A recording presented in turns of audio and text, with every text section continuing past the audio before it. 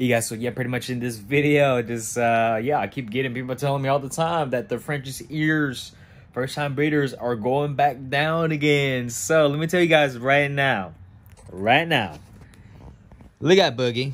As you guys see earlier, like literally yesterday, his ears are all up, and then now it's down now. One of them's down. So what I can say is you do not have to worry. It's normal. It happens in French bulldogs, and it like sometimes it goes up in some like in one day, and then sometimes probably the next day or 2 days or 3 days or 4 days it's gonna go back down, or one of the ears is gonna go back down. Both of them can go back down. So it happens.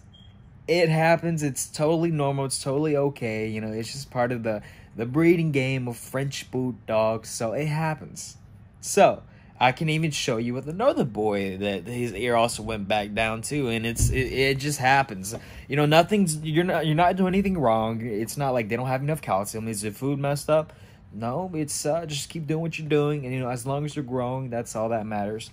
Check for stools and check for the feces, see if everything's all good, and make sure there's no diarrhea. Make sure they're hydrated, and then that's pretty much all you can do.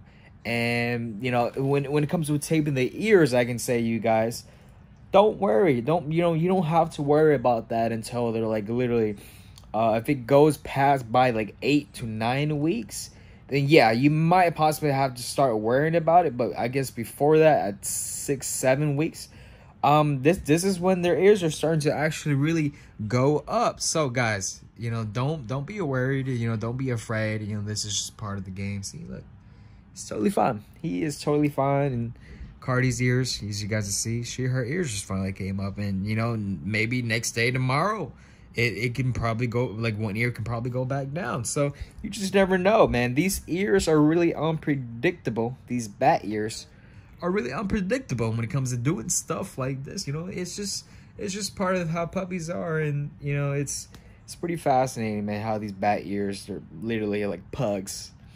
First couple weeks of life, and then boom, French bulldog badasses now. So yeah, guys, so for the people that have been messaging me about puppy ears, you know, they're getting scared about it, don't worry about it. It's no problem. You know, it's totally okay. It's normal. It is totally normal. You know, it's okay. It's fine. So that's pretty much all I can say, because I've had numerous litters where this happens all the time. I've only had in the first 3 years, well, yeah, specifically like 3 years of actual really breeding, only 2 puppies out of like so many litters that's actually been late bloomers up until they're like 8 to 9 weeks. So it happens. It really happens. So my tip again, so if it goes on farther than 2 months, then yeah, you might possibly have to start taping them.